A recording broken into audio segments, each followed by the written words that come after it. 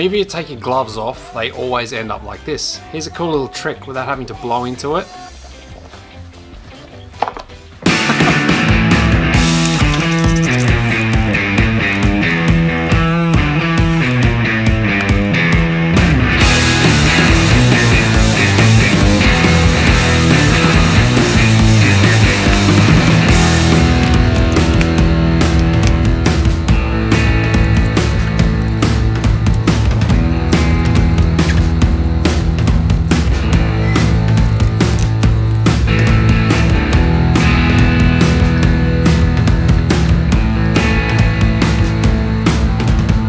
Sometimes it's really easy to put things on backwards and not realize until you actually get it fitted up to the actual bike and then you realize it was backwards.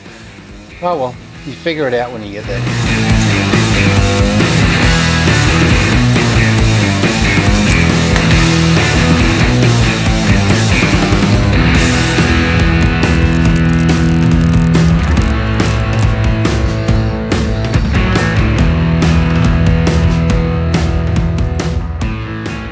Just gotten back from a ride on the CX500. I went up for a fairly decent ride up the mountains and found that the suspension is just a little bit too soft for what I like. So what I'm going to do is I've just gone and picked myself up a set of these fork seals. So what I'm going to do is take the forks off, show you the entire process of actually taking the forks off, putting the new, or taking the old fork seals out, putting the new fork seals in after cleaning them all up, and then putting them back in the bike, and just show the entire process of how I do this. And obviously put oil in them, and what I went with is a 15W oil. I went that way purely because it was recommended to go either 10 or 15, and I decided to go 15 fork fluid, not automatic transmission fluid, because that's what's recommended in the actual workshop manual. So I went that way. Now if you want your forks to be a little bit harder, a little tip or trick that you can do is just top them up a little bit more than what the actual workshop manual tells you to do. By putting a little bit more oil in, will make them just that little bit more firm. Start with a recommended cc volume and then just up it from there. You can always take that cap off and just add a little bit later. Anyway, enough about that. Let's get stuck into it.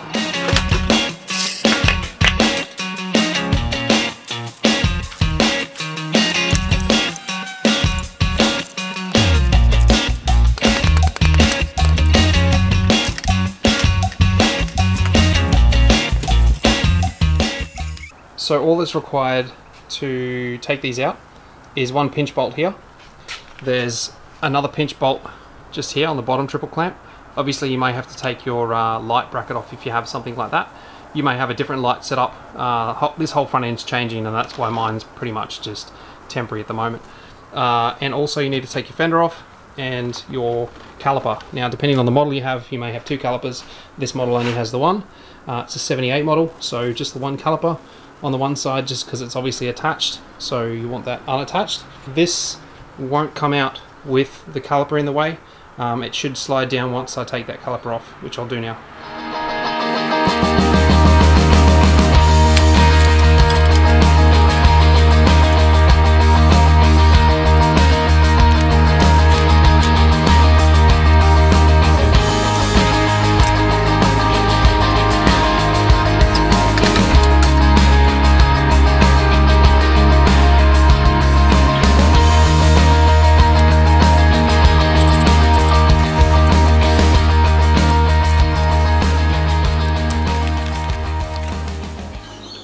That's pretty much all that came out. So I think I found the solution to my problem. So if you don't own one of these and you end up buying one, you'll wonder what you did without it. These things are so handy. If you own a bench vise, you'll know how handy that is, and the only downside to a bench vise is it does take up really good real estate on your bench when you're trying to do other things. So this is cool. You don't need a bench for it. You just pretty much set it up on the ground anywhere you want, and you can clamp whatever you want to it, paint on it, you can set a table on it. I've done a video, actually a really short little bit of a video with this thing, but yeah, awesome thing to have. If you do want to grab one, you want to know exactly what it is, I'll leave a link in the description for this thing.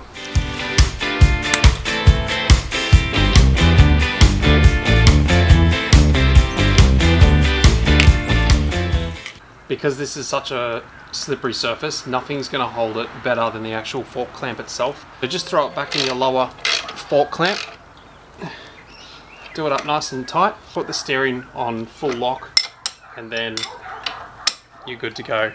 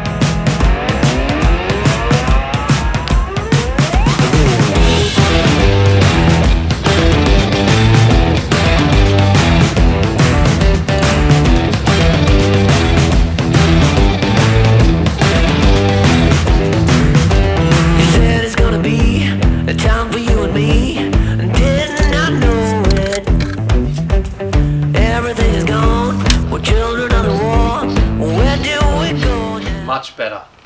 Time to take it for a ride and see how it feels.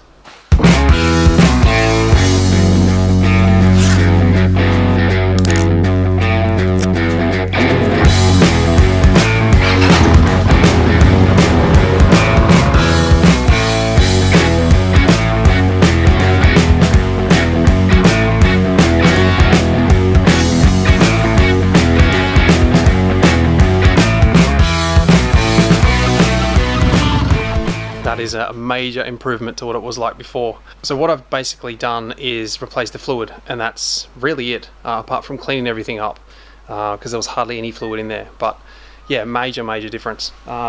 Makes me wonder what it's going to actually be like when I do reshocks on this, because they're a little bit bouncy too. They probably need replacing. Also, what I did was I put this 15 millimeters, you know, lowered at 15 millimeters, I guess, to bring the front end down just a tad. And also I've just pretty much reversed exactly what I did when I took everything off. So obviously you pinch clamp, pinch bolt here, pinch bolt up here, caliper, fender, so your 4 bolts for that. So it's pretty simple stuff, easy to do, and I really highly advise getting one of these guys if you do decide to do it, because it just makes life so much easier holding that fork. You can use a bench vise, whatever you have. There's ways around it without actually buying something like this, but it does make life a lot easier for a lot of tasks that I do in the workshop. So anyway, that's it. So my channel is starting to grow quite fast, and one of the things that I do really want to do is give back to the guys that are putting in the hard work, the guys that started out just like I did. And one of the guys that I want to give a shout out to, his name is Tom. So Tom reached out to me and he said, I want to contribute to your build, the CB750 Spaghetti Monster.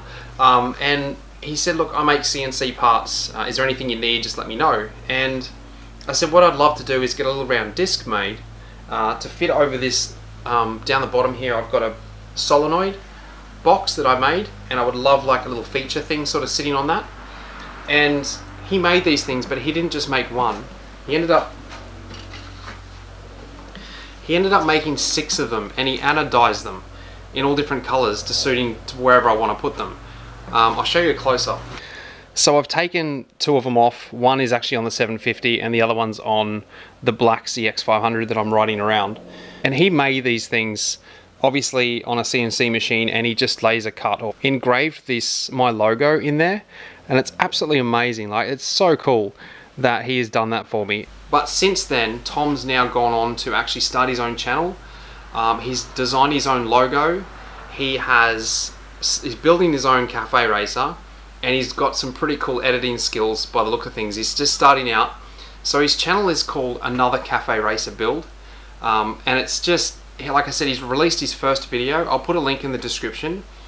So if you're into cafe races and you want to see another build process from the very beginning of him actually making the seat and doing whatever he's got to do, then definitely subscribe to him. He's an absolutely awesome guy, and he does make CNC parts. So if you do need anything, reach out to him. I mean, I'm sure he'll help you design something and make it for you.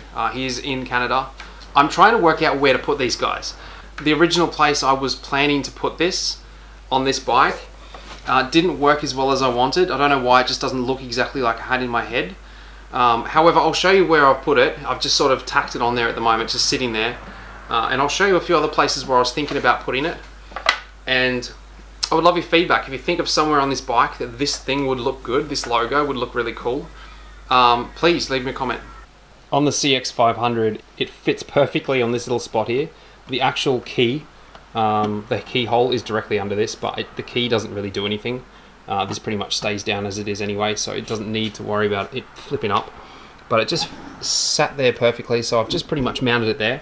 And it looks kind of cool because when I do the vlogging, you can see, I guess, that much of the tank, and it sort of sits there. When the sun hits it, it's kind of really bright, it looks cool. And it's my logo in every single video that I vlog, so I'm happy with that. Tom did an awesome job of them. But with the CB750, you can see that I've mounted it on top of that solenoid box that I built to hide the solenoid.